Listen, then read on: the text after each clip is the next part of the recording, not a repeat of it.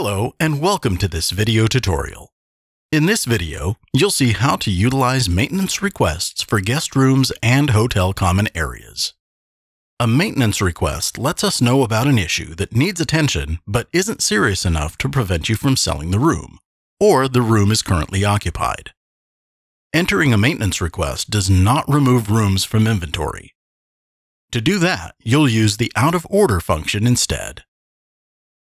Before your hotel can use maintenance requests, you must first set up maintenance reasons.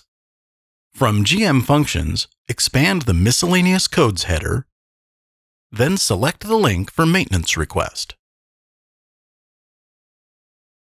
The top half is a list of guest room maintenance items.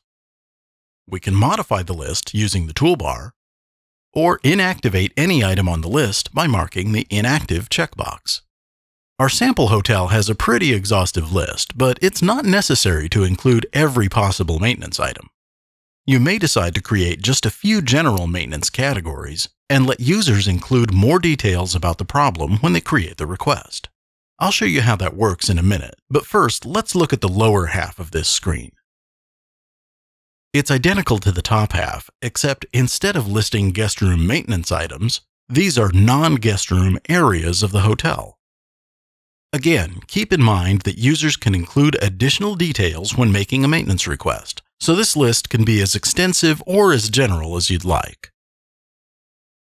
Now let's take a look at how to enter a maintenance request. You'll find this in the Housekeeping module, right here in the View menu. As usual, there's a toolbar along the top, and below we see there are a handful of maintenance requests already in the system. I'll click the toolbar's Add button to create a new request. CloudPM adds a new blank line for us. Now we can select a guest room from the drop-down, or if we scroll all the way down, we find our list of non-guest room areas. After selecting the room or area, I can go straight to my Reason drop-down. If you're wondering why I skipped all these, it's because CloudPM will fill these in automatically, and these other two don't apply until the request has been completed.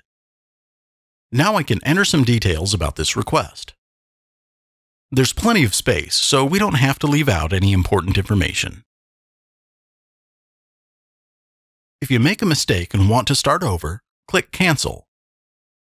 This looks accurate, so I'll click Save, and my new maintenance request is complete. When the work has been completed, change the status column to Closed and save the change. Notice that closing a request does not delete the request. If your hotel doesn't want to keep a record of past maintenance requests, you can discard a request by highlighting it, then clicking Delete from the toolbar. Thank you for taking the time to view this video. Please feel free to contact your account manager or our customer support center for additional questions.